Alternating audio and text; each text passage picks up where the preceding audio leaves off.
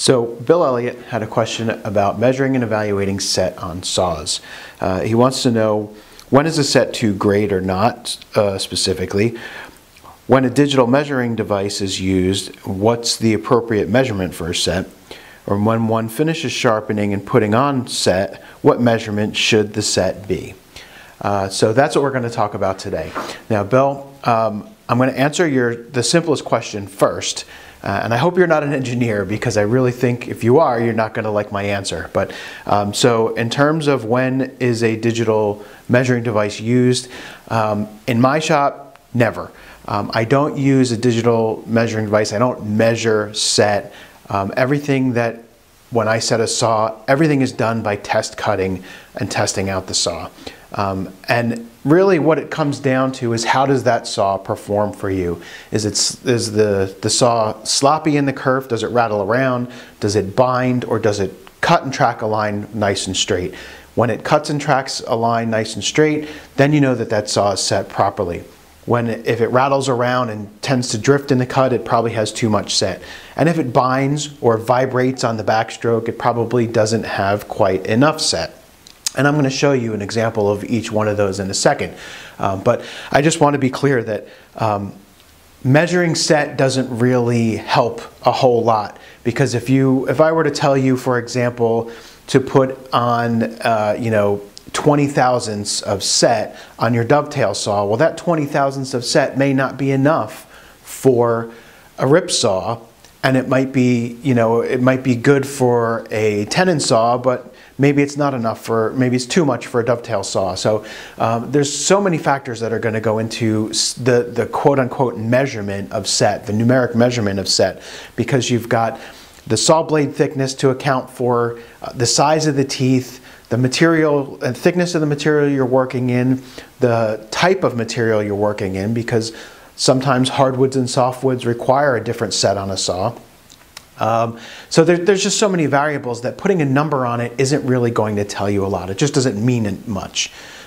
Instead, the empirical evidence, the empirical, what you see when you use the saw, that's really going to tell you whether or not that saw is set up right. So I'm going to show you 3 examples of a saw that doesn't have enough set, one that is set too much, and then of course the one that I think is just perfect, just right, which is going to be my personal crosscut saw that I use on a day in, day out basis. And I'm going to do this with 3 crosscut saws so you can see the difference with 3 of the same types of saw. But keep in mind that these principles are going to apply whether you're talking about a rip saw, joinery saw, crosscut saw. It doesn't really matter. Whether the set is too little, too much, or just right is really going to depend on the saw you're using and the type of cut and the wood you're cutting in. But once I show you what the 3 look and feel like, you'll be able to apply those principles to any saw in your collection, and it won't matter whether it's a rip saw, crosscut saw, tenon saw, sash saw, dovetail saw, turning saw, whatever. It's all going to apply exactly the same. So let's take a look at 3 different saws. All right. So I'm going to apologize in advance. I did not have a chance to freshly sharpen these 3 saws, but I'm going to show you 3 different examples of a saw that has too much set, too little set, and set that is just right. So let's start with one that's got too much set. Again, we're talking about crosscut saws. Now you may even be able to see, I don't know how that's going to come through on the camera, but you may even be able to see how much set this saw has. These teeth are really set quite wide. So what I'm going to do is I'm going to start making a cut with this saw. And the first thing you're going to hear, you're going to see how aggressive that saw sounds. It really sounds like it's taken a lot of wood.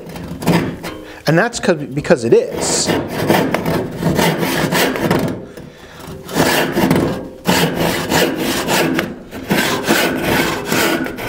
Now, the other thing you're going to notice on this saw is that because these teeth are set so unevenly, you see how hard that is for me to pull that out?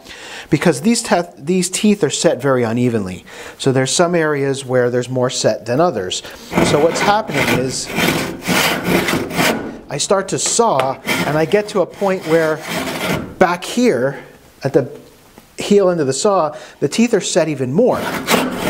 So I can force it through, and I can make this cut. But you can see this saw is not performing very well. And I want you to see what else is happening. Can you see how much that blade can move in that kerf? If I put that blade in there, see how much wobble there is in that. That's because that saw is set way too much. Now, I'm sawing pretty straight here, and that's because I'm controlling the cut. But if I were to let this saw go, there's a good chance it could drift quite a bit because there's just so much set in there. I mean, you can see the thickness of that kerf.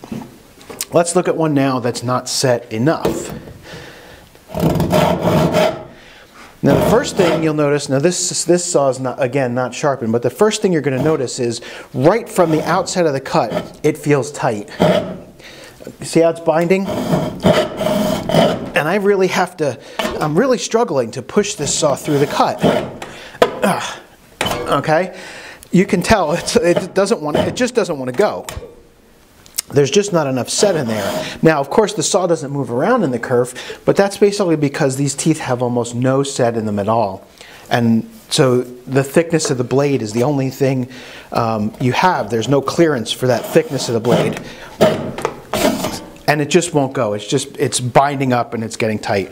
Now, sometimes if you put a little bit of set in this, what you'll find is on the back stroke, you'll get that. The saw blade on the backstroke will tend to do that kind of thing. It'll vibrate back and forth. That's another sign that you don't quite have enough set. Now, let me move these two saws out of the way. Let's go to a saw that's set up properly. If I take this saw, the cut should start very easily. It should track straight, but look how little movement there is in the kerf. Let me see if I can get a close-up, something closer with the camera. Okay, see how little movement? See how little movement there is there? So there's just enough clearance in there that maybe you might be able to slide a small shim. And there's just enough clearance in there for the saw blade and a very little bit of movement. But the saw is going to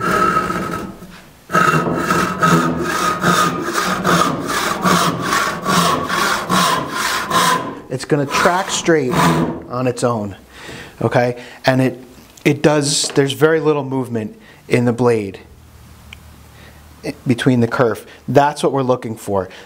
I should be able to basically saw with just a couple of fingers.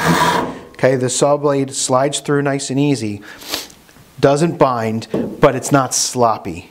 Okay, let's go back to one of the other saws. Sorry for the shaky camera. There's that first kerf that I talked about.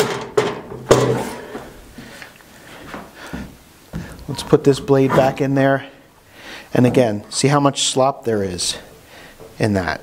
You see how much that blade can move. See how wide that kerf is. Okay, that's a saw that's overset. So there you go, from left to right, a saw that is set properly, a saw that is binding up too much and not set enough, and one that is overset. And you can see the difference in the size of the kerfs. So Bill, I hope that answers your question. As you can see, there's really no science, there's no engineering to it. I'm sure you could put numbers on it, but you would really have to figure out those numbers for every different saw in your collection. And as I said before, this could differ even for different types of wood. If you saw a lot of really hard woods like oak and maple, the set that's required in your saws might be different than what is required in, say, pine. Pine, tends to need a little bit more set in a lot of cases than a very hardwood. But at the same time, some hardwoods if you have got some reaction wood in there, that kerf may want to close up and you may need a little bit more set, or you may just have to pull the saw out and start to cut over again after the kerf starts to close up and widen the kerf that way. So there's so many things that go into how much set is necessary that you really can't put a number on it. And again, the size of the blades, the thickness of the blades, the type of saw, and the job that you're doing with it are all going to factor into that. So my recommendation is to experiment. Do something like what I just showed here. Take your saw and see how it feels in the cut. Does it have a lot of movement in the kerf? If so, pass a file down either side once or twice to lessen the amount of set that's in those teeth. Try the cut again. If it starts to bind, then you know, well, maybe I took a little bit too much off and you might need to add a little bit of set back. And unfortunately, it's really going to be a trial and error process until you find a sweet spot for your particular saw and the woods that you tend to use. But that's why I recommend really learning to file and set your saws yourself, because you've got nothing to lose but time in those cases, and you know, a couple scraps of wood just to test things out until you can dial it in just right for the work that you're going to do and the woods that you're going to use.